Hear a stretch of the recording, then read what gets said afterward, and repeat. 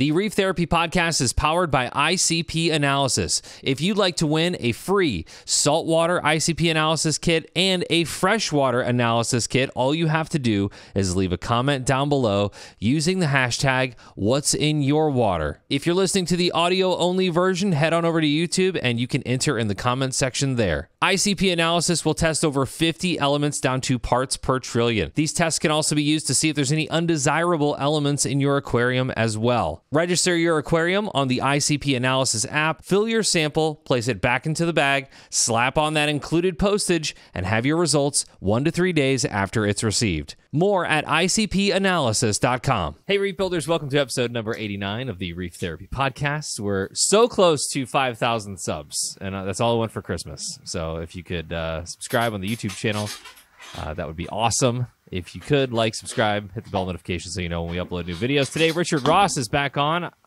Richard, I have your two-timer award at the printing press right now. Yes! Yeah. Usually two-timer means something else, but I'll take it. You know, this time, yes, it just means a t-shirt. So, some super exciting stuff going on in your little laboratory right there, literally as we speak. But I want to go around the horn and see how everybody else is doing, since I believe most of the podcast will kind of be focusing on your things that you're doing. Raj, how is your blown glass squid lights coming along there? The blown glass has proven to be way more challenging than I gave credit for. So I have not received a single piece yet. Tell Richard what this is, by the way. Oh, because I'm a glass blower, you idiot. So I know you are, but so you know who Chihuly is? I do. Okay. Okay. So did you buy a Chihuly? Yes, I totally bought a Chihuly with all the spare change in my sofa. The concept was to copy that style and make my reef fixture look like a Chihuly thingy-mabobber. What do you call it? A chandelier. A Chihuly chandelier. Chihuly. Chihuly. I'm never going to get that right. I think I just need to make it a thing where I call it something different every time. Guguli. Yes. Great googly moogly. So the Chihuly chandelier that masks the reef lights that go inside of it. So it's, just not your regular reef look and kind of jazzes it up a bit. And so I was going to make the fixture myself, put the reef lights in it, and then add the Chihuly glass to it. And okay. Yeah. So that's where I'm at with that. And I don't have the glass yet. Who's making your glass? It's not me, obviously. Clearly. So it's just reached out to, some local glass blowers, and they're like, yeah, we could totally do that. And so far it has totally not been done. You got a bunch of good glass blowers in that area, so you'll be fine. I'm going to send you an email. Okay.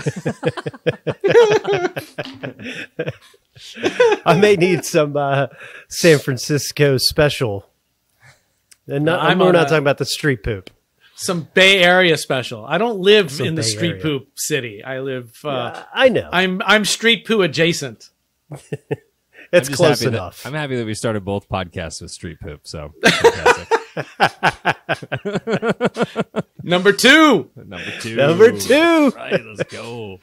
Now, I think if you had it blown, I think if you had the glass blown in San Francisco, you'd just have something to smoke cannabis out of. Just and cover up your lights. Probably. I'm pretty sure that the reason my glass hasn't been done yet is because they're probably busy smoking anyway. Yeah. Well, it's not like it's the holiday season, and it's not like one of the things glass blowers make in the holiday season is ornaments. And it's not like they're trying to sell everything they can for gifts this month. They want to do your chandelier. So I'm sure they're on it. They certainly don't want... I am paying for it. My single sale is better than their tchotchke little bullshit ornaments. I back off. Right. You know what I realized? I didn't rinse this. What is it? I'm drinking spawn water Coke. Fantastic. Yeah, they'll get back to you then. If you are paying them, they'll figure it out. They'll do it. It's just a time thing. I mean, it's not like I'm in any sort of huge rush, but I am getting antsy to get this build going. What color glass are you having them do, or colors? Blue and white to kind of give that aquatic theme. Got it. Yeah. And they said, there'll be some like really cool variations in the color and whatnot. So I'm looking forward to it. We're not going to be precise with your stuff, so enjoy. Exactly what I figured. But I think it'll look cool either way, right? I mean, it's not going to vary from like blue to red. It's just going to be different shades of blue and maybe some, I don't know, glass blowy stuff. Yeah, and it's totally one of those things that people don't do, and so it's very cool that you're doing it.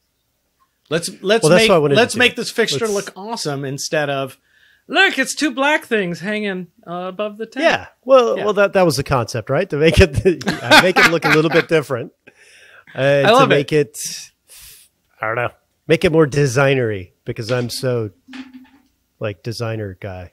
Yes, right. So how's the rest of the tank coming? Have you done anything else, or are you just waiting on those lights now? No. I made I've mapped out everything now. The sump is almost done. I made a last minute change to the front, so we had to kind of have this big delay while I sorted that out and did the drawings and refigured how to do that all. So, but that's going to look really cool. I'm excited about that. Found a good spot for the skimmer that's going to be a lot easier for me to access because the original spot was just going to be super tight and I was hating it the whole time. And I gave in and I said, you know what? I have to focus on the access because if I can't access it, I'm not going to maintain it properly. I'm bad with keeping up with that anyway. So the easier I make it, the better it's going to be. So figured out that spot. What else? ATO. Got the ATO sorted out and got the new Tunzi Osmolator 3 on the way. Super psyched about that because I've been using those osmolators forever. And I don't know if you guys saw my Christmas tree last year, but I got this ridiculously ginormous tree. It was back when I was a little kid. This is what I wanted, was this huge tree. And I got one a few years back and it was huge and it was fantastic. And so you got to go bigger. And so I went bigger last year and it ended up being a total nightmare because it was way too big. And I had to buy all these commercial lights and ornaments, just ginormous ornaments because the regular ornaments look like nothing. And I jammed this thing inside the house. And to water it, it takes a lot of water to water a tree that large. So this is a real tree. This is a real tree. Okay. Yes, that was a real tree. It was 20 feet tall. Gosh. Sorry about it took up the entire foyer. Like it was giant. And so I hooked up an osmolator to an auto top-off system to top off the tree because there's no way we're going to lug gallons of water underneath the tree to get in there. Because you had to really crawl under the trees. I think it was about 17, 18 inches in diameter, something like that. It was big. It was a big boy. Man. Yeah. The way that real trees cost these days, that's probably like $3,000 tree. No, we chopped it down. We went to the Christmas tree farm here, and they charge per foot, I guess. Oh, okay. And it wasn't that bad. I mean, it was more than an 8-foot tree, but a lot less than you would. Put it this way: the lighting alone costs way more than the damn tree. Ugh, dude, lights are ridiculous. I left myself a note last year as we were putting up the Christmas trees, and I opened the box, and it said, "Trees need new lights," and I was like, "Ugh." The worst. So yeah, totally get that. I put my old halides on my tree. Nice. It's the best color is the Awasaki. Hands down, the tree looks better than anything else. Yeah. And it's not a fire hazard at all. Yeah, nope. Not at all. Nope. Oh man. Okay, so you're still in kind of in build mode. I really want to go back to the first time that we started this podcast and you started this build, and then just calculate how many days you've been working on this thing. We shouldn't do that. That's like checking your power bill and calculating how much of that is attributed to the aquarium. Right? Yeah. Yeah. You don't do it. Yeah. Yeah. What kind of skimmer are you going to run? Thanks for asking. It's this great company based in Atlanta. They do these really, really awesome skimmers. Tons of stuff for the public aquarium world. You might have heard of them since you used to work at Steinhardt. Did. Yeah. Oh, so you're getting them to do stuff for you personally. Yeah. I called in a favor. I know a guy there.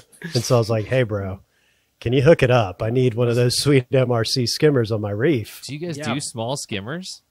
I thought everything you did was like 8 feet tall. No, we've got smaller skimmers, but I wouldn't say we do small skimmers. Yeah. Okay. All right. Well, thanks for clarifying that. I can't wait to see it. I really can't. We're a little slap happy tonight. I like it. I fired up the generator today. I went out to the garage and I went out and pulled that thing out into the driveway and just let her rip to see if that thing still worked. It does, which is good. Nice. Just a little reminder, if you've got a generator that you haven't turned on in a while, it's winter is coming for those of you that live in not San Francisco. We might have some power outages. I'm sure my neighbors thought I was weird because it's like 60 today here in St. Louis, and I've got not only that, but I pulled the carburetor off the snowblower and I cleaned everything out, and I've got the snowblower running in the driveway, the generator. Everybody thinks that like a winter storm is coming, and I've done this too many times where it's negative 10 outside, and I'm out there trying to clean the carburetor and everything, and it just does not work. So I decided to do that on the 65-degree day. So winter's coming. Perfect. Do you have a plan? Winter is coming. That is my question. I have a plan. The Red Sea is maintaining right now. I think I need to do my first big water change. It's been 3 months. You think it's time? Maybe.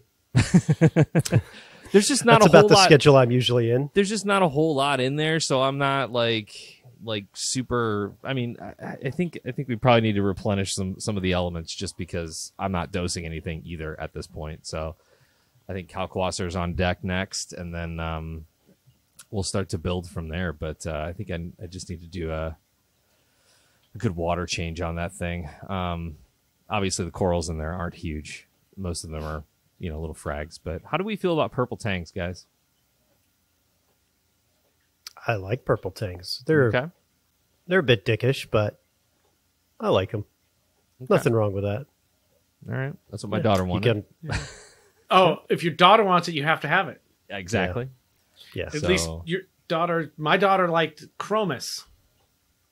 That's what my son wanted. So we have a Chromis, and I went to the LFS, and Steve, the owner, was like, well, your son and daughter have different tastes in fish. Here's a $20 bill for one of them, and we're going to need far more for that for the purple tang. So, but yeah, everybody that I've talked to is like, yeah, it's probably going to turn out to be a dick eventually. I have a Desjardins in there that I recently got.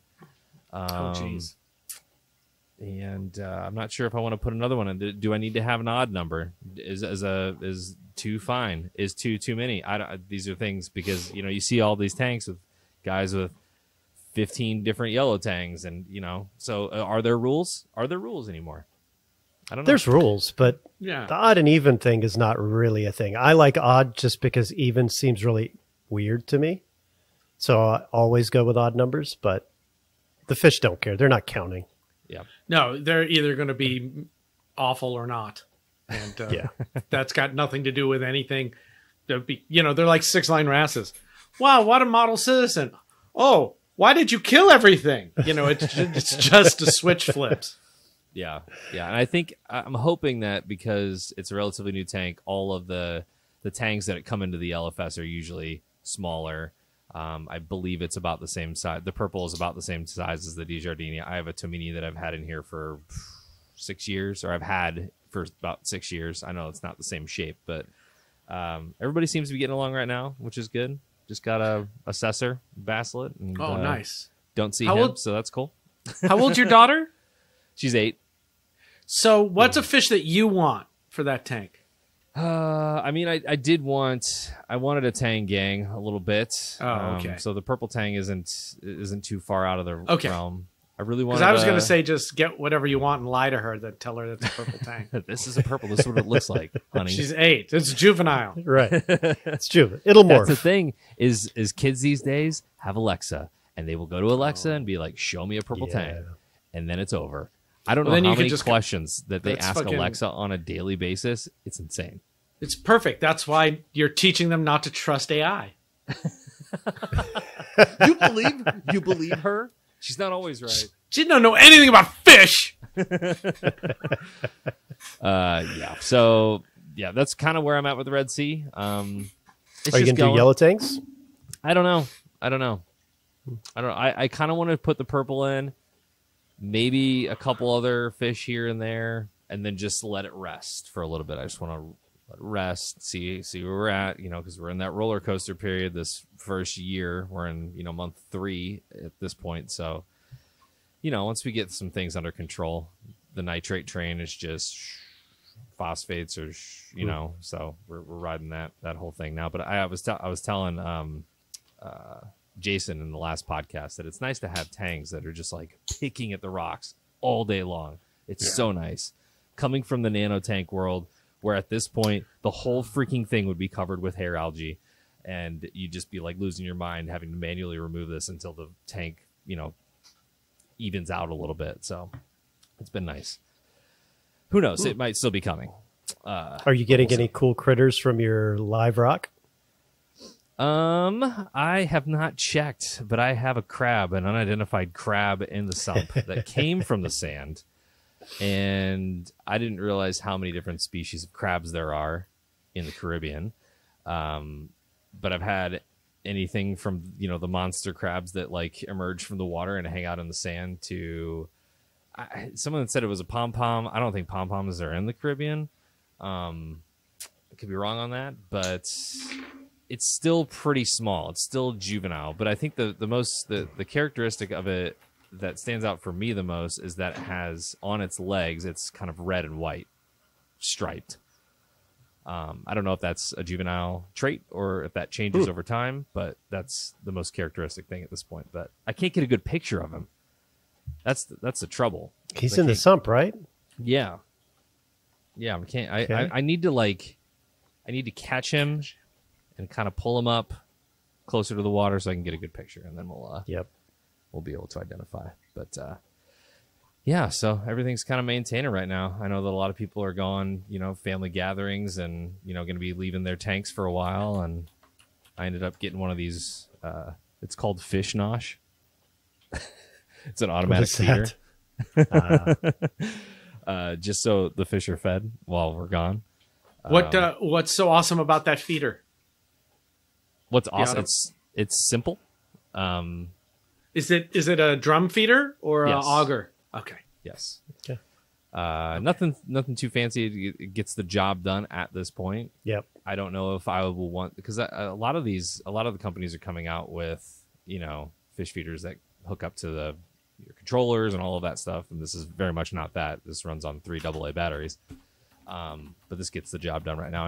I think GHL has one coming out, and I know obviously Neptune does, but yeah.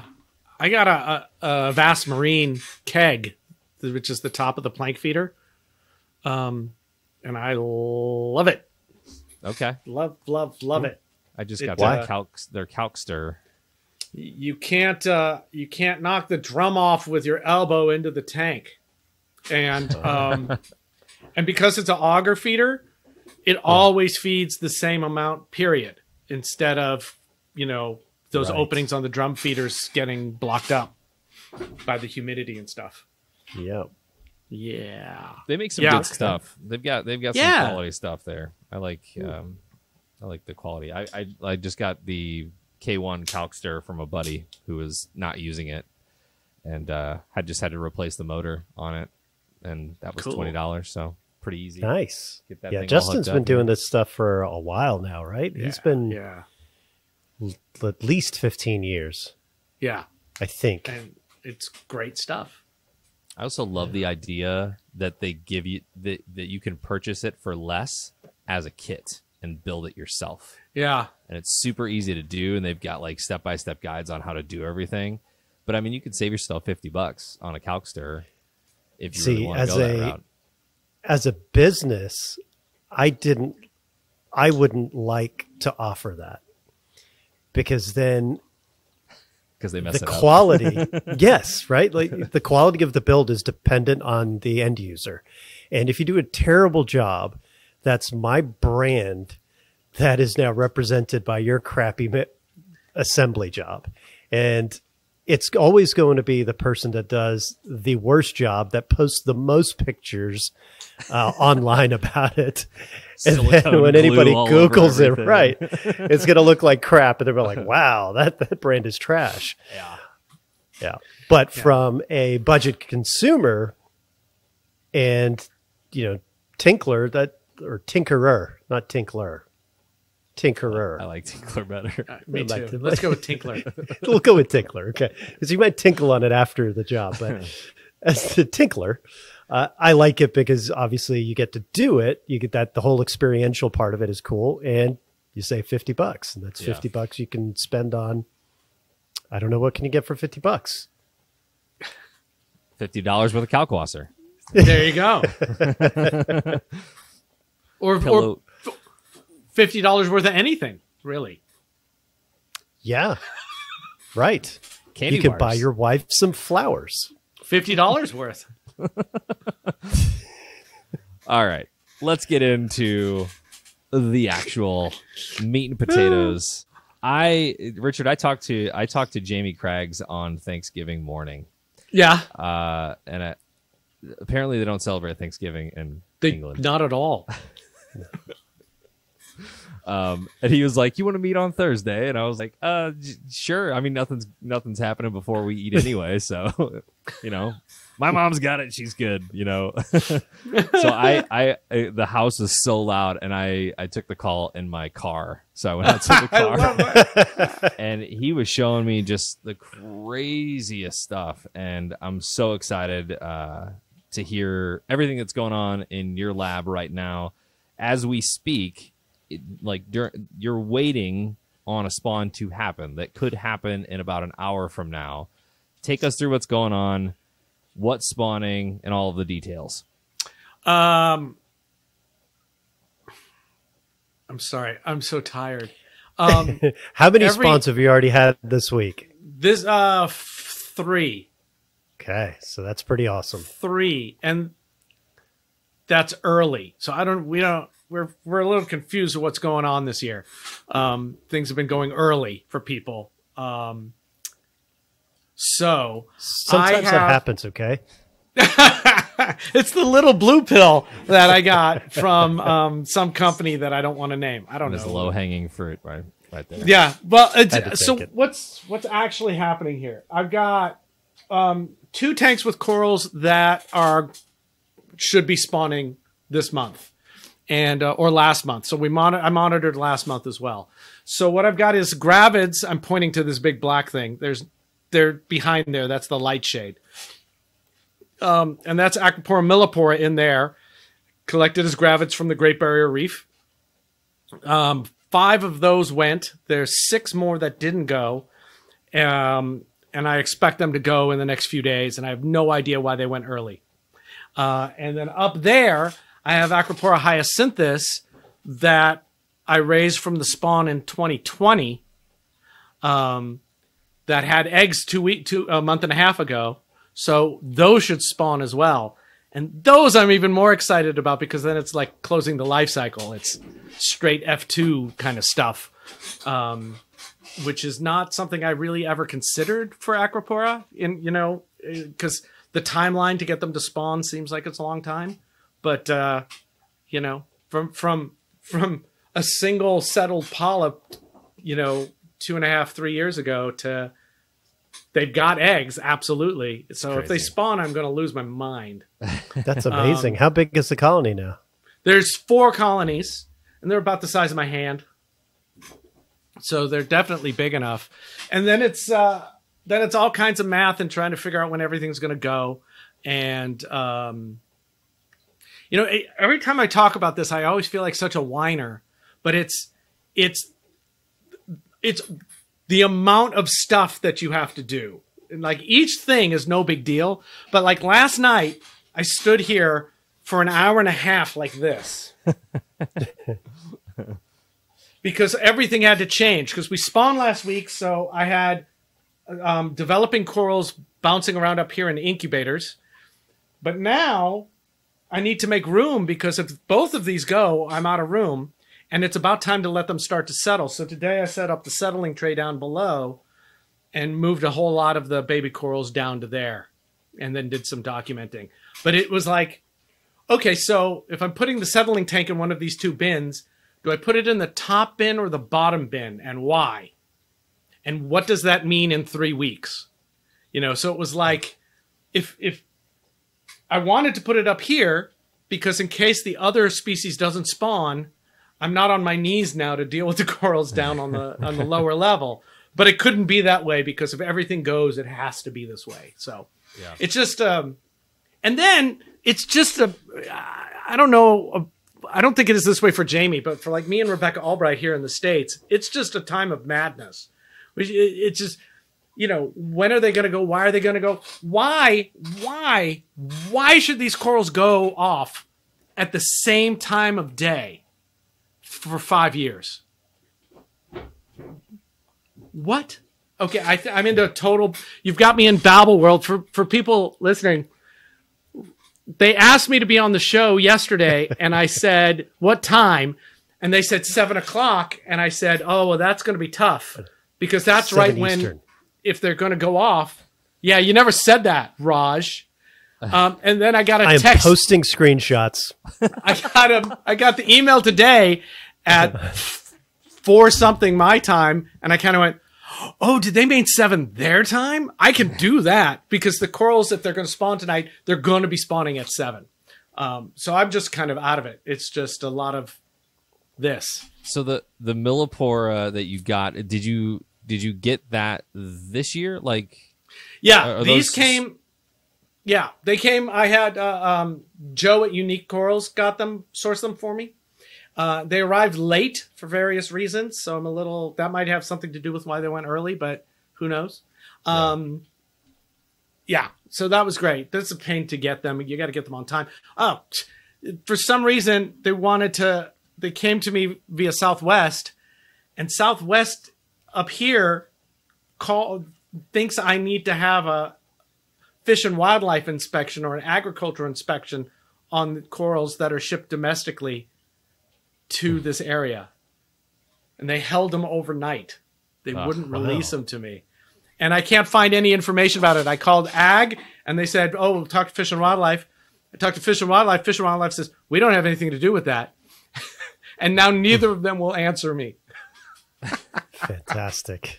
Well, I get that too, because if they get pinned down, then they have to do something. Yeah. So maybe we'll what eventually happened with Southwest? I was able to get a hold of an inspector the next day, or that night, or that early that morning, and the inspector came that next morning, and everything was okay because Joe's place does a really nice job of packing. But that was an unpleasant night. Yeah, I can imagine. Corals are 10 minutes away from my house. I saw the boxes. They wouldn't give them to me. I think they think that corals are being imported to their place, to Southwest Cargo in Oakland. And that's why they are asking for an inspection. Gotcha. I guess that makes more sense here in California. That I get, maybe there could be a mix up there, but it's also like, I just want to show me what I need to do, because I never would have never would I have thought something that I'm going to, if I could put it on FedEx and have it to my house with no inspection, I don't see why I would need air cargo to have an inspection. It's already legally in the country. This is a weird thing. So, but I want to know the rules so I can follow them next time. And, luckily I didn't get these shipped in on Friday afternoon, because then they would have sat till Monday, right? But they can't show me any any documentation on that either. So I'm probably going to have to just let it go. You would think if anybody knows where those corals have come from, it would be the airlines, because they have the paperwork that says these went from LAX to Oakland. Right. Right? Right. Yeah. Government. We had so Jason Brown was on the podcast last week, and he said he had a spawn in his tank. Sweet. He thinks it was Ostera. Okay. And he said it was a couple weeks ago, but he wasn't sure if that was on time. And I said, well, I feel like, everybody's kind of having some spawning events going on right now. And obviously, if you're not trying, if that's not something that, you're syncing up your lunar schedule with or anything like that, it's totally possible that went a little earlier than it should have. But he said it's happened, he said it happened back in May as well. So I don't know if that's any insight for you. Yeah. And he had torches go, right? No. No. I'm sorry. Confusing. Ostera. Right. Yes. Yeah. Yes. Don't know. And he's had those corals for he's had those corals a long time, right? Yeah. Yeah, I think I talked to him. I'm pretty sure I talked to him. Yeah. Trying to figure out what's going on. And then he said he had a moonlight, and then I asked him about the moonlight, and he said, "Oh, it wasn't even working." So we don't know what the hell's going on. Yeah. Yeah. I love that. Like, you who studies this doesn't. There's so much left to learn, I guess, is what I'm getting at. There's still so much mystery that surrounds this, not only the hobby, but coral spawning in general. Why at 7 o'clock you're going to be pressed up against your tank because you know that it's happened the past 5 years or whatever, Right. And I know when mine are going to go, because that's when they go, right? The first time I watched them for 2 weeks, and we were done watching, and I watched the next day, and that's when they went. So it's like, oh, you have to leave this window open so you can catch it if you're trying to catch it. And then you can build on that. But you're absolutely right. We know what's going on. We don't know what's going on, right? In the wild, these corals would go like 4 or 5 days after the full moon. But for me, reliably, 12 or 13 days after. And there's something going on with the moonlight programming, right? I don't know how that's actually being done. It doesn't actually make anything. It doesn't make the real moonrise and moonset timeline as the microprocessor does its calculation. It's not actually what's happening, and it's a little bit hard to pin down what the spaces are and what it's actually doing, because it's kind of right. Yeah. So part of me just goes, I don't care to do a programming hunt and figure this out. I know 12 or 13 days after the full moon these should go. That's all I need to do. But yeah, you're right. There's so much we just don't really understand, and it's so new that at least for me, I only get one chance at it a year because it's in my house. I don't want to screw it up too much from what I did last year. So every stage of it is pretty stressful, but it's fun stress, but it does make me tired. Every step is like double the work. Yeah. Jamie was showing me some really cool slides of the embryonic state of the coral, and him determining that chimeras were happening at that embryonic state. And he was showing me the fusion between two embryos and how that happens more often probably in the aquarium because there's just less space than the ocean, right? Yeah. But he's like, I tried this with scolemia, and I picked just like the poopiest brown scolemias. He's like, but if I would have chosen master scolies, we would have had some crazy looking colors, It feels like we're on the verge of clownfish crazy variations, but in coral, right? I sure hope so. I mean, the call, both Jamie and I've been doing, it's like, people got to do this. You're a crazy hobbyist already. Why aren't you trying this? Yeah. You know, and it's funny. I posted something about coral spawning somewhere, or somebody posted on a forum or something, and I got linked to see it. It was the piece you guys ran on the video from last year's spawn that I made. Yes. And so they were asking questions, so I was answering questions. And, you know, one of the comments was like, well, you know, this will never be viable. You know, they take too long to raise and they're too hard to do. And, you know, we'll never not collect them from the wild. And I was like, that's what I said about clownfish in 2000, you know, when we had no idea and it was really hard. And now you can't throw them away fast enough. That's not really true. People aren't throwing away their fish. They are. Okay. So yeah, I think we'll crack it, and I think we're going to find out. I think I sure hope and feel like it will probably get easier than we're making it now. You know, we will figure out a couple of key things. You know, for instance, I think you could probably put it on whatever schedule you want for 6, 8, 9 months of the year. As long as there's a temperature range in there. And then the last 3 months of that year, then you start really caring about the light. Yeah. But, you know, we'll see. A couple misconceptions that I had when I first kind of started going down this path and looking into it even more was one of them being that the corals had to come, like they had to be gravid from, like you had to get them from Australia and they had to know that there was eggs present, but that is not the case. Like you can just get a couple different millies and that will eventually just happen, correct?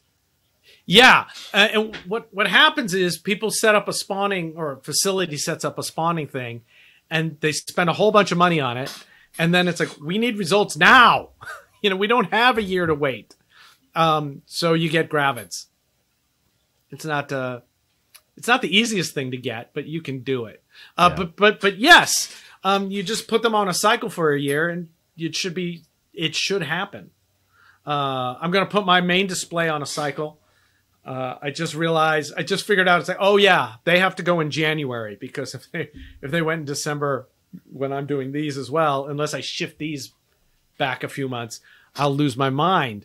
But then I've been threatening to do that, but as soon as I have that cycle, I'm going to put it out, because, you know, Sanjay wants to use it, and more people might as well, whoever has an Apex might as well set their season table to some kind of season, make a prediction about when they think the corals might spawn, and check. And we can learn a whole lot really quick, you know, because it's like, you know, well, what did you do? Well, I just had the moonlight setting. Okay. And that worked. And then we can build on that. And it's going to be something random too, right? It's always something that's an accident, a happy accident that comes around, and you're like, wow, I was able to do it in this because something fell in the tank.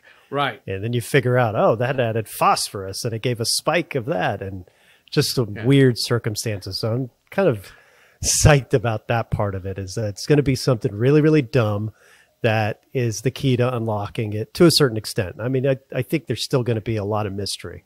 We'll never truly know why, when you move it to the other side of the planet, did it pick 5 p.m. on a certain day every year? I mean, you know, you can kind of, we're kind of guessing, and we kind of have it, but not really. and it's also, you know, it's, you move them to the other side of the world, but to make the spawning prediction, you've got to then make the lighting like the other side of the world, right? So it's not, I don't want people to get the wrong idea that you just get corals and they spawn. That does happen. But, it's a little more than that. I think it is, but there's so many different factors. Yeah, and I'm just doing 2 species, right? And all the species are different. You know, Jamie's at an institution that supports this kind of work, and they've gone crazy, and it's awesome. So definitely turn to Jamie for crazy specifics. I'm just trying to figure out what I can tell hobbyists to do to make their lives as simple as possible. That's what I'd like. Because, you know, like you said, we need somebody to go, I'm about to take this ED pill. What if I put this in the coral tank and see what happens? That would be a waste of a pill. Yeah, they spawn immediately. Or so you think, right? Yeah. Yeah, you need the Redfield ratio of estrogen to testosterone. See, maybe those corals just grow bigger. Maybe For longer. Maybe. For longer, and You know? But for anything for 4 over 4 hours. Oh, y'all know too much about this. I think another misconception that I had, and maybe some beginners that are listening to this, or maybe even intermediate and advanced, you can't save the ocean. You can't save the reefs by doing this. Jamie stressed biosecurity up and down, and that is one thing that if we're doing this on a hobbyist level, then these are staying in the hobby, correct? Yeah, these are for us. Yeah. Once yeah. So Mark Rober, that's a weird left turn. That is. Did a video about an octopus. Yeah. Yeah, it was pretty okay. He did a couple things that made me go, but most of it he was right on. But it was a California 2-spot octopus that he got from a store, and then he did his maze with it. It's really cool. And then he let it go. And it's like, oh, was it in tanks with Indo animals when it was in the store? Because if that's what it was, you probably shouldn't have let it go. Yeah. Right? Because it's been exposed to all kinds of other stuff. But yeah, nothing in my tank's ever going to go back in the ocean unless things get really, really bad and we don't care anymore. But other than that, nope. We brought corals from Palau back to the academy, and people are like, "Oh, you're going to send the babies back to Palau?" I was like, "No, no, because we can't." Yeah. But boy, oh boy, can we make a lot of corals for us, and it's super cool. It's cooler than it is easy, and we like things that are cooler than are easy. That's kind of what we do in the hobby. So I'm really hoping more people will just throw a schedule on their tank and see what happens, because it might go. And the first year you do it, I think finally we got Sanjay on board. But we don't know if he's got any different genotypes, right? So you got to have a mommy and a daddy of different genetics for most corals. For many corals, sorry, I'm generalizing, for them to fertilize. If you can't take a frag of your beefy blue stag and let it grow out, and then you think it's the same animal. You need 2 different genetic types for them to make babies that'll work. So the first year it might just be, look, it worked, which is a big deal. Yeah. And then you can go, wow, that worked. I better get me some. And another piece of all these 4 corals that I have or whatever, to make sure I have at least 2 different genetic lines. So he showed me a photo of a blue and green acro. I'm not sure which species it was, but it looks grafted. It's got all the bleeding greens and blues, and he had suggested that was actually just 2 animals living as one. Mm-hmm. Is that because I feel like that's one of the biggest questions with these grafted corals is, do they become one? Does the DNA sequencing change? Is it just 2 animals living in the same colony? Do we know anything about that? I don't know anything about that, except for what I've experienced with that. So, and my experience would make me think that, well, I'm going to hedge all over the place because I don't know what I'm talking about. But it seems to me like they're 2 different animals living together. I know when I get corals that settle gregariously, same species, but different parents, sometimes they get along, sometimes they kill each other. Right? So this year, I got to turn and look just because they're there. The babies from last year, about 4 or 5 months ago, maybe 6 months ago, I went in and looked at them really good and went, oh God, because there were clearly different corals fighting each other. They were not one happy family. They were overlapping, or like plate tectonics going down. And so I threw them on the bandsaw and chopped them all up. And then they all started going, wee! Instead of fighting, they were like, let's grow. So they're all, they all look like corals now, where before it was like, wow, they're just, it turned out they were just fighting. So yeah, I think that happens a lot, but for them to get together and not kill each other is pretty cool. But to actually answer your question, I don't know. Maybe no one knows. Maybe you'll be the one to find out. That's right. Do you have a DNA sequencing device? Do you have access to this? Only 12-year-olds have Sanjay those. does. Yeah. I bet Sanjay does. Yeah. It's his Right? tongue. Yeah. Yes. Besides the tongue test. Jamie said that it was very cost prohibitive to test that stuff. Genetics? Oh, sure. Yeah. Even At this point? even for him, even for the institute. Well, I think it's more likely because you're at that institute that you can even just get it done. If you were just going to pay for it, yikes. That seems expensive. Yeah. So, I don't know. So you have a spawn. You've got all these bundles. Then what? So you collect the bundles. I collect them by just skimming them off the surface. And then I just make soup, right? Because I'm not trying to do genetic crosses or anything like that. I just want, I'm being an aquarist. I'm keeping stuff alive. That's my job. My job is not to keep the special things alive. My stuff, get everything alive. I want all these babies to live. So I just make a soup rather than making a whole bunch of soups. You make, wow, I'm getting my own way. Basically, you just, you make sure you have a container that's got the amount of sperm you want from all the different colonies that have spawned. And you get it to like that lemonade color is what everyone talks about. And then I add all the eggs to that. Right, so I've got one bucket of soup, of sperm and egg soup that looks like lemonade. And then you let that sit for an hour or two. And then you decant them very gently into a place where they can float around and be happy and not crushed or killed or filtered. And then they start developing like immediately. And then by the next day, they've already 12 hours, they've done their what's called the prawn chip stage, photo here. Or, then because they start to split, right? And they cleave, and then they look like a potato chip.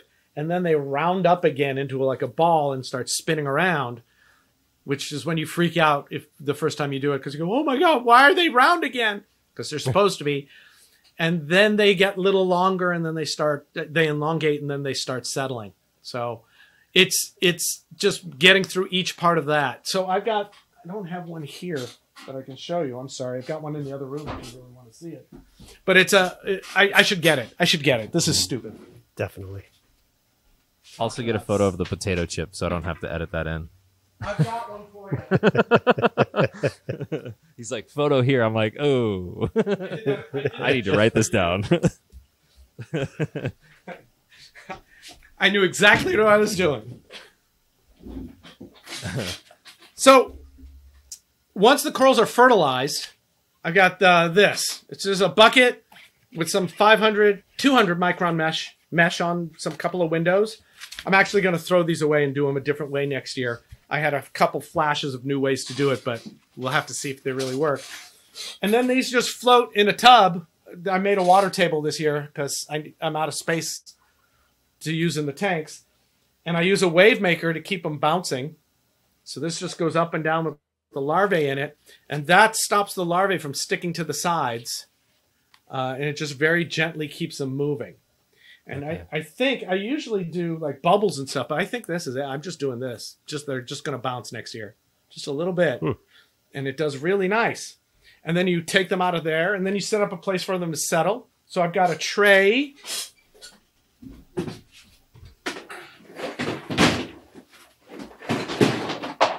I got this tray here that goes inside of this water table. It actually fits inside. Okay. And you put all your settling substrates at the bottom, or I put mine at the bottom. And then I just cut a hole on the side with some mesh so a little bit of water can go through, just like a drop, drop, drop, while the larvae are still trying to settle. once they settle, I rip those off and just run water through it fast in the tub. And then they settle. And then they sit there for a month or two as they grow. And then I move them somewhere else. And then I got to really work really hard because everything wants to live on the same substrates as a baby coral. And corals suck at life and everything else doesn't. So sometimes you have to go to war for your babies. So how much flow do you have going into that tank or in the settling tank? Right now, I literally moved them this morning, or actually a couple hours ago. Where's my light? Now I got to make sure they're not dead. Nope, they're not dead. There's no flow in there now. I lied. Because I've set it up so I can add more flow.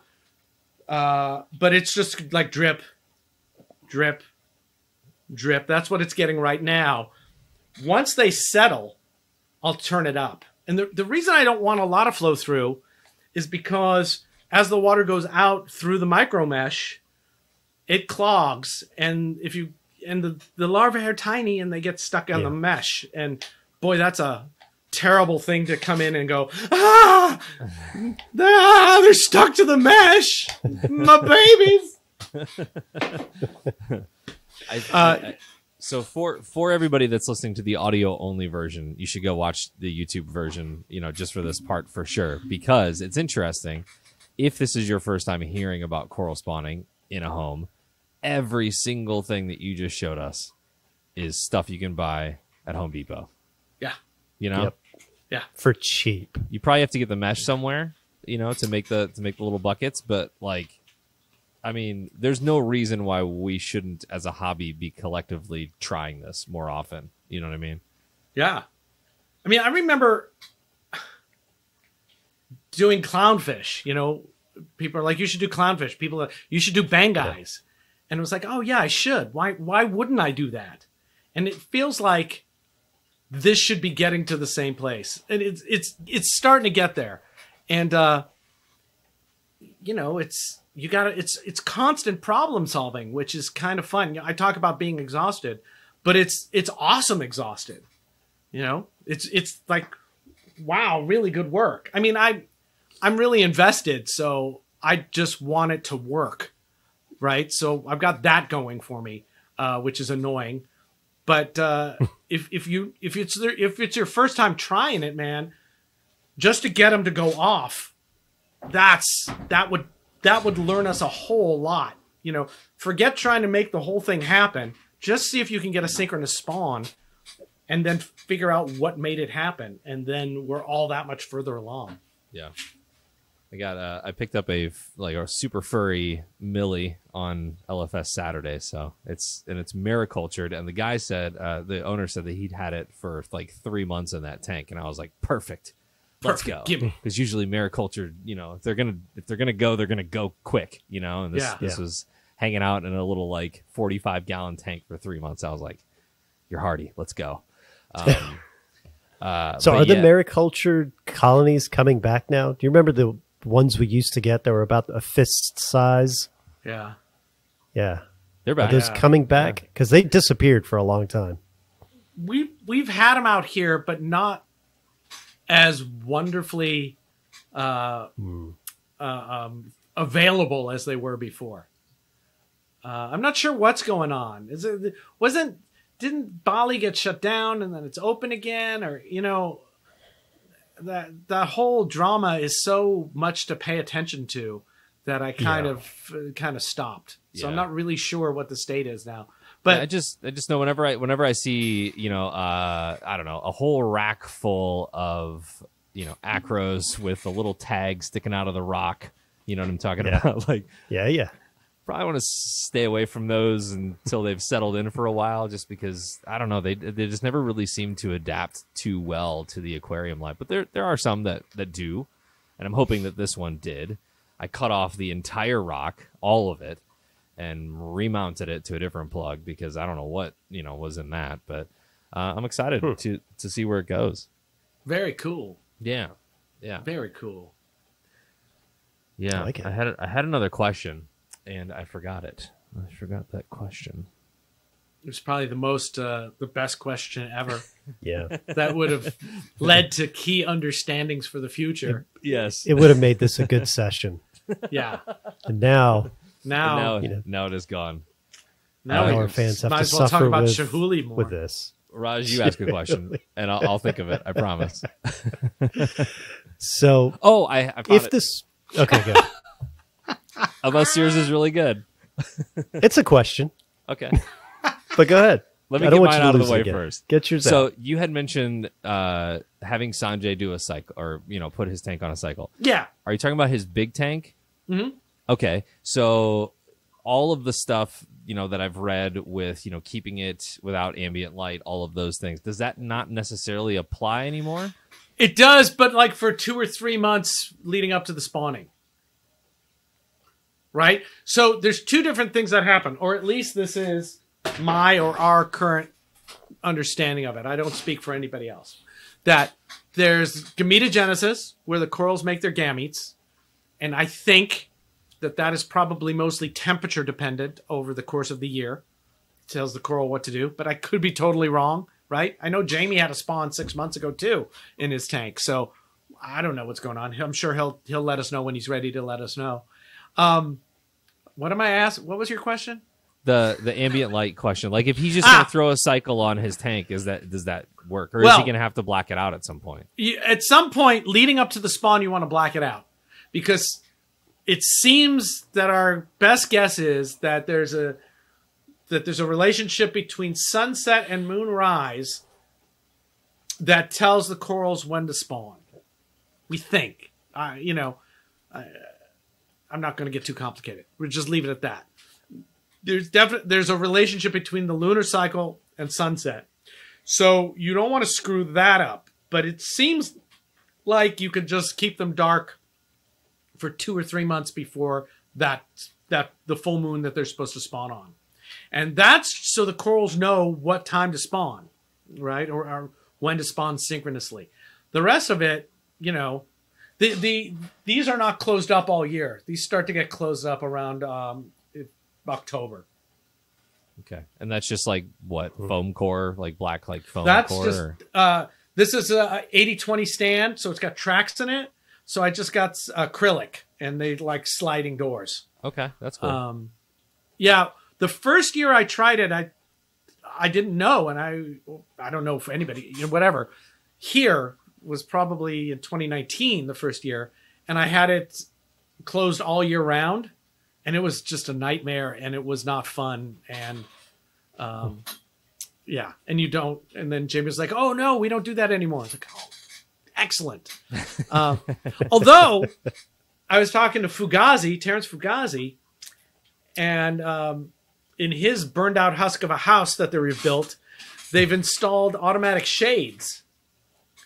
So they're blackout shades, so you could put that in front of your tank, with a edge around it, and just have that programmed to close, 10 minutes before sunset with Alexa. That would be snazzy. That would You be super could do snazzy. it. When I thought about doing it, those things were way too much money, and now they're cheaper. Yeah. Yeah. Yeah. Alexa, it's sexy time. Exactly. Coral sexy time. Exactly. I'm really surprised my Business Alexa time didn't played. respond just now. Yeah, I'm pretty surprised mine didn't go off either. Mine responds from a different room. So we'll yell at the one in the kitchen, and then one upstairs somewhere starts talking and playing Right. music in the basement. And I'm like, what the hell is going on? The other day, my TV started playing music that I told my Alexa to play. It broadcasted it through my TV instead of the Alexa itself. So, Too smart. Yeah. you And we know, just, it could you totally just- get the whole color of a purple tang wrong. Yeah, totally. All right, Raj, you can ask your question now if you haven't forgotten. Your good I have a- question. No, mine was more just kind of hypothetical, looking if this follows the way that the clownfish follows, right? Or Yeah. that went. We get better at it. Tech got better. We kind of nailed it. And now, like you said, pretty much anybody can do it, and they do it well, and they do it a lot. So let's say we get to that stage. and everybody's having coral babies. Well, then the commercial aspect kicks in. And what does that really look like? Because now, look, if there's money to be made on something, somebody will figure out a way to do it. And corals, people love coral. At some point, the oceans are going to be shut off, right? There's not going to be any more corals being pulled out of the ocean. I mean, it's going to be aquaculture or nothing. And so now, if we can get them to sexually reproduce, that changes the game quite a lot. I think so. I don't know. I think it'll be a combination of the asexual stuff we're already really good at and the sexual reproduction, right? Because I'm not going to send any of these to anybody or sell any of these babies behind me in a few months, hopefully. I'm going to make frags, make them healthy, and sell those out and keep these parent colonies going, right? Because I think it's... At this stage, sure. But instead of doing it at scale, I'm doing it like that because scale means I need a warehouse. And although my wife went, "What size warehouse?" I went, "Oh God, I can't even think about that right now, but thank you so much for supporting me." But that's not what you mean. What do you mean, Raj? well, look, that's your plan because you're doing it in your home as just a hobbyist, right? But at some point, the commercial aspect kicks in and somebody's going to make a farm and they're going to take it to that next level. But right now, I mean, to get from settling to frag size, how long does that take? It can take it can take as short as 6 months. And it can take as long as a year. It depends on how much effort I think that you're going to put into feeding them and keeping them clean and making sure they're happy. So the keeping them clean part, right? When they first settle and they're super weak, like you're saying, the algae is going to outcompete for space on that. Sure. On that plug. Yeah. How do you maintain them? How do you clean them? This is awesome. You're going to love this.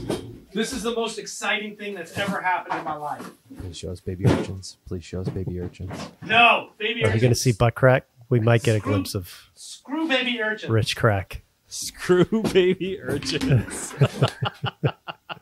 That's a shirt. That is a shirt. Baby urchin. PETA has entered the chat. Baby urchin killed my dad. So how I maintain them, I have everything. I can show you everything. This is so cool. I'm so excited about this year. So I want to be able to clean them. I need to clean the substrates they're on, right? And I need to visualize them. So I've got this cool microscope. It's a soldering microscope. There's an article about it somewhere. What I'm going to do is a variation of what I've always done. I take... This is from Slide Lock. Ryan Snodgrass, right? And he makes this lunch kind of thing that you can put for transporting frags. It's a Tupperware. It's got a click-on lid. But this is a delicious size. So I take my square flat plugs that have settlers on them, glue them to smaller stemmed plugs. They go in the rack, right? So I filled this whole thing with babies. Then this is a magnet rack, right? So this goes on your tank like that. And this just clicks into place. Now it's time for me to look at my corals and do my gardening. I unclick it. I pop it up. I put it in here. And this fits under almost every microscope. So now I can go and see what I'm doing when I'm gardening, when I'm picking the babies, right? And how you do that is with stuff like this. You just spilling the secret sauce here all over the place. Yes. Right? Scalpel. So it's just a whole bunch of tools. This is my new set that I'm really excited about. It's not dental set. It's a sculpture set. It's like a lost wax carving set. And it's got all kinds of cool... I mean, look at that, right? Yeah. Oh my God, stabby! Yeah. But that'll scrape really well along near a baby coral, and so will that. So basically you've got this, and it's sitting there on your So microscope. all your maintenance is done under a scope. Yep, and you're doing this. Yep. And for how Watching long? on the scope. Yeah, how long does Couple that take? 3 months. Couple 3 months. Session, like per session. Wow. Oh, you never stop. You just sit there for 3 months. And So there, that answers that commercial viability question. Galileo Well- looked to the sky and he counted the stars. now, okay. So also, I tried very hard last year to do a little bit of work. I wanted to see how little I could do. Right? And I got, at the end of it, I got about 40 or 50 colonies, well, pieces of babies, 40 or 50 babies. And that was the least amount of work I had ever done. And part of the reason for that was I was able to source urchins, baby urchins last year.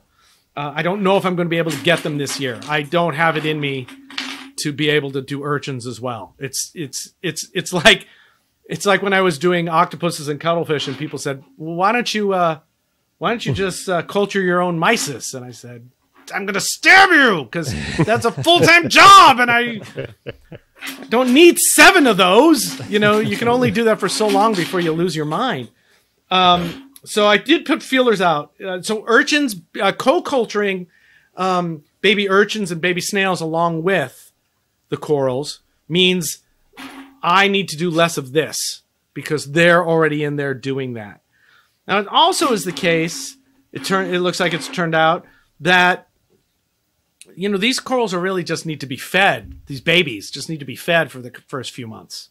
They don't really need to photosynthesize so much. So, and this all came from Jamie too, right? Jamie is all ahead of all this stuff because he is, and it's awesome. You could retard the algae growth just by limiting the light. Right, because the corals don't need it.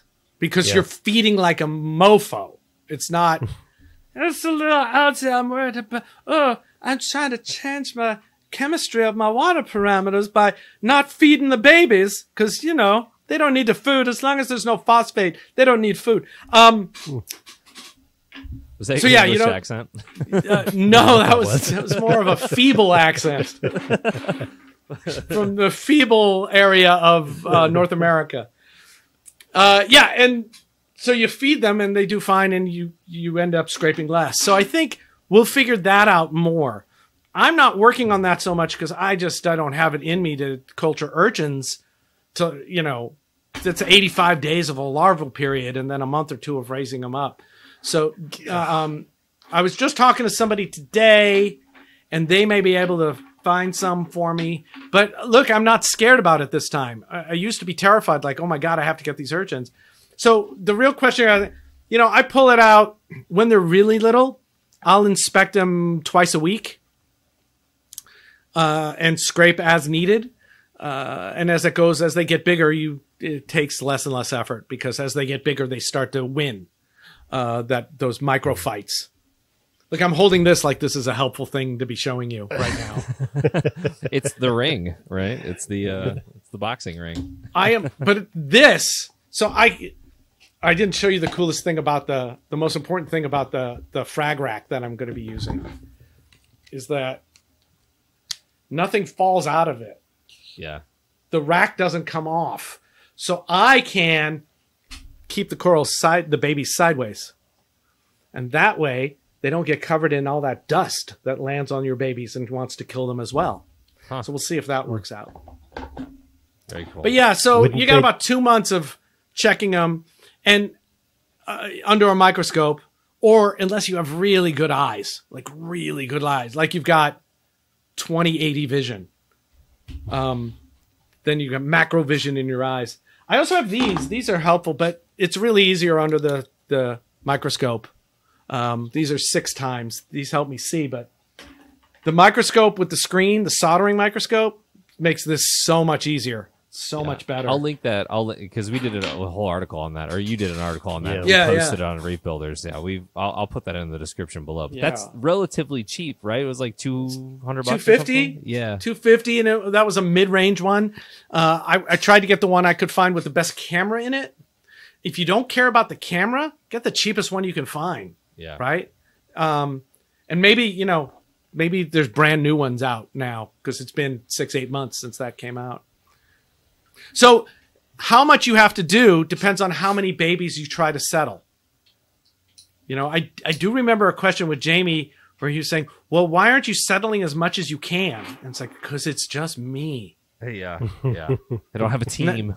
You know, not only do I not have the space, you know, the square footage to keep a lot of it, but, you know, I don't have, you know, that much. If I had 1,000 pieces I had to keep clean, I would be nuts.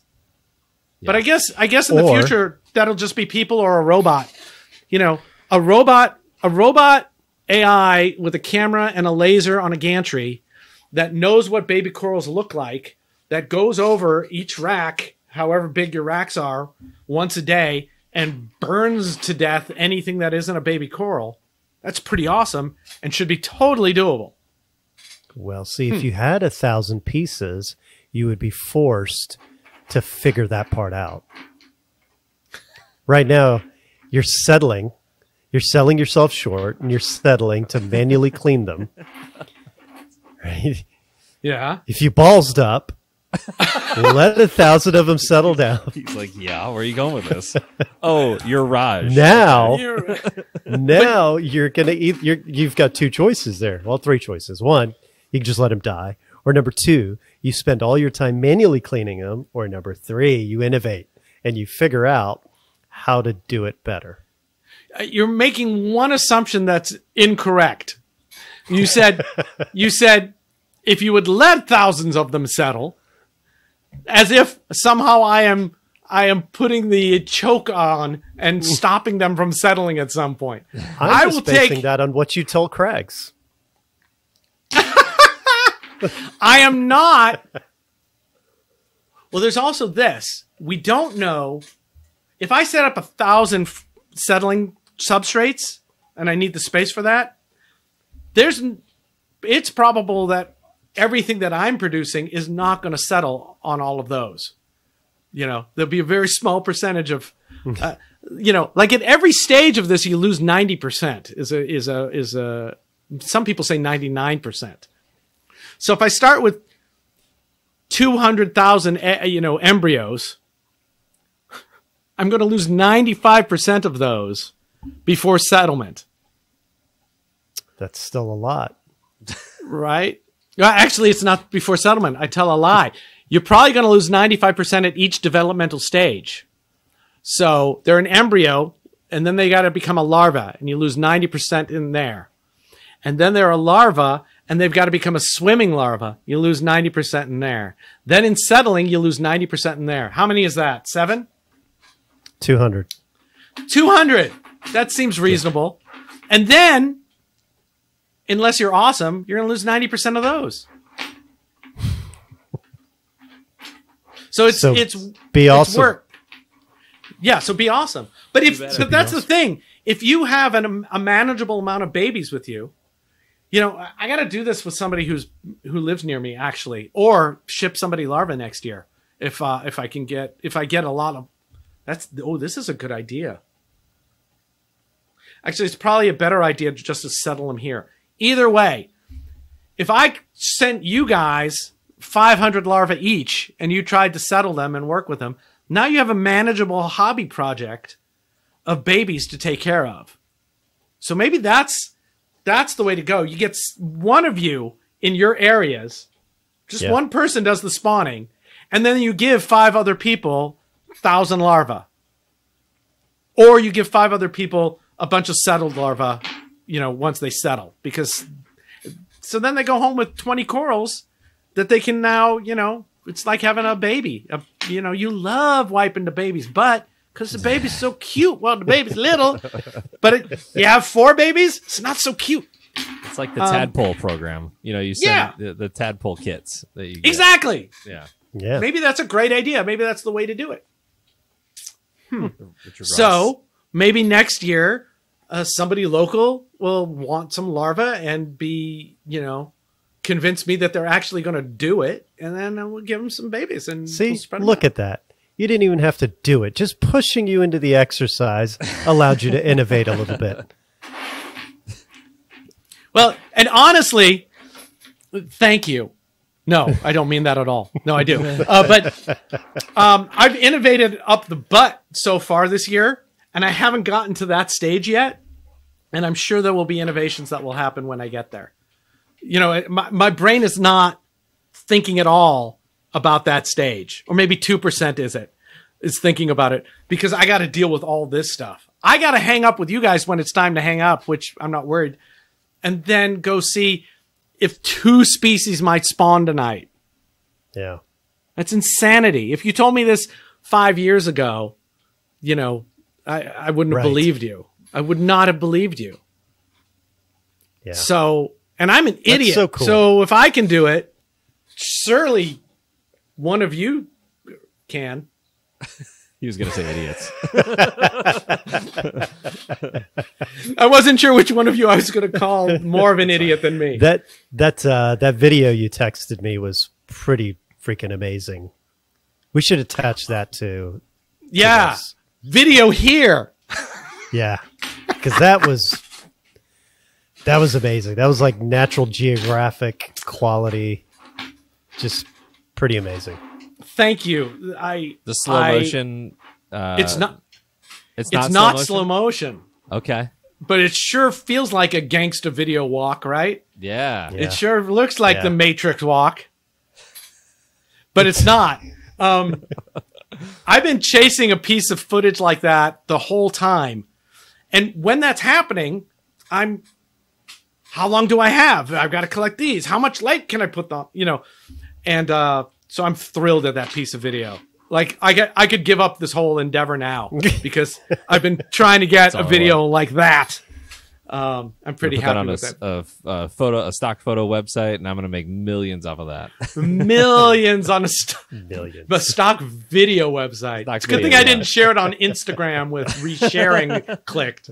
Yeah, I have a weird question to kind of close out on.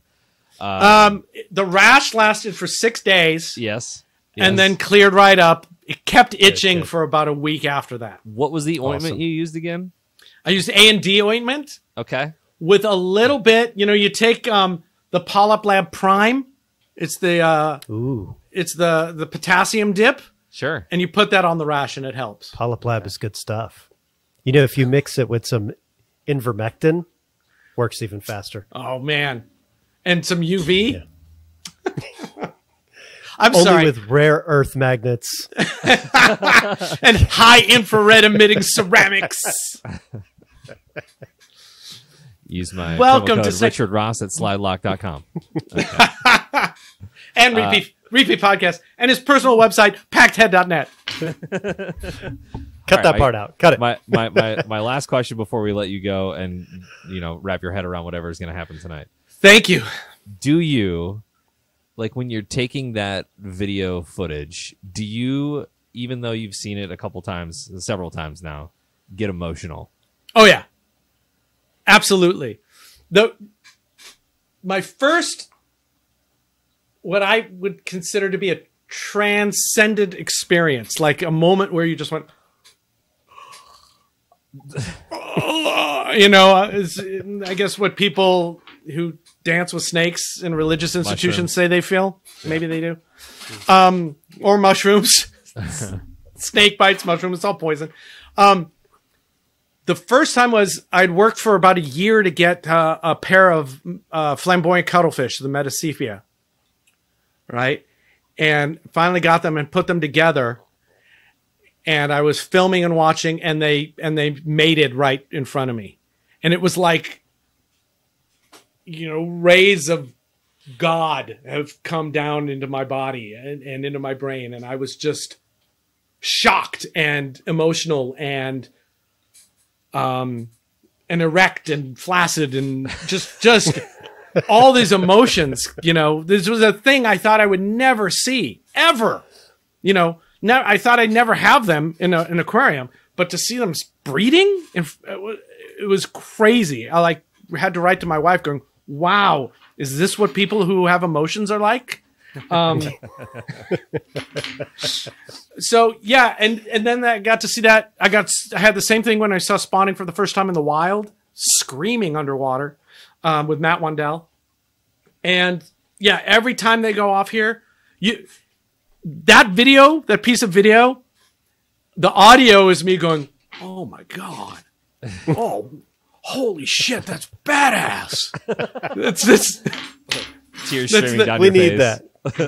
the whole 45 seconds of that piece of video is like, "Oh, this is really good, I think." And then I had to get to work. So yeah, absolutely. Then, I had my friend over here yesterday and another friend was here today. And I was like, "Here, look at this. These are baby corals." 500 people have seen this ever, anywhere, 1,000 people. This is crazy. It's emotional every time. Absolutely. And this whole thing, was built in 19 for this. That was the idea with this whole rack behind me. And so to be able to, every year when it works, which it has every year so far, I'm dumbfounded.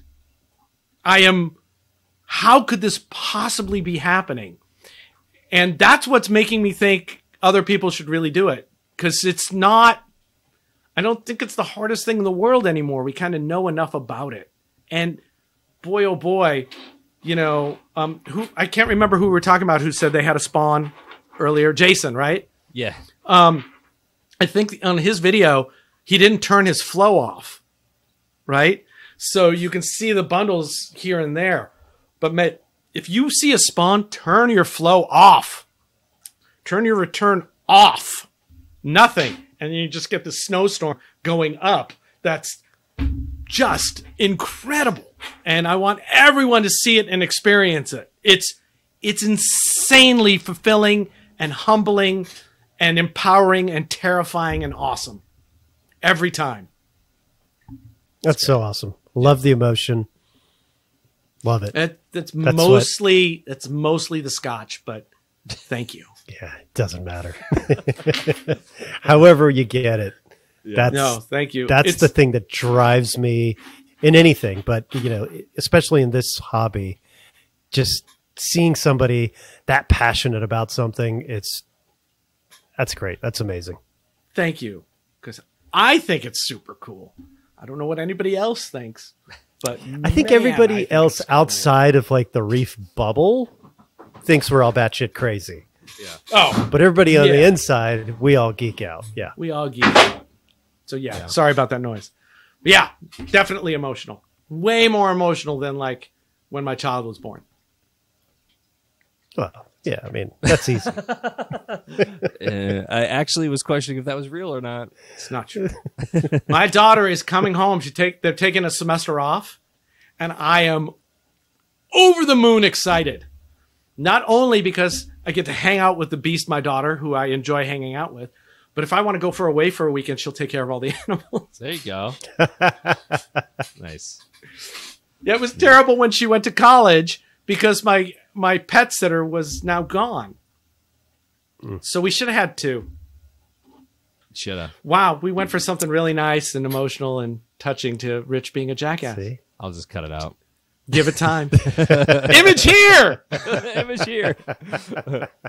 New merch. Urchins suck. New merch. We could raffle these cups off. Yes. Drinking Tripors that were used in Spawn. Yeah. And the residual flavor is like an ED pill. Well, you get more if they're not washed. Oh yeah. Right. Yeah. That was really funny to pick it up and go, I didn't wash this. Leave your saliva on there. All right. Well, I want to let you go. I want to let you get back to doing your thing tonight, and I'm hoping you get a spawn and everything goes to plan and all of that. So I do want to say thanks for joining us on the Reef Therapy podcast today. If you've got any questions for Richard, give him some time. Raj or myself, you can leave them in the comment section below. Thank you to Richard for coming on today. I also want to thank our longtime sponsor of Reef Therapy, ICP Analysis. Grab some ICP Analysis tests in the description below. Make sure you leave a comment and include hashtag what's in your water, and you might just win a test. We'll see you in the next one. Thanks, guys. Bye. See ya.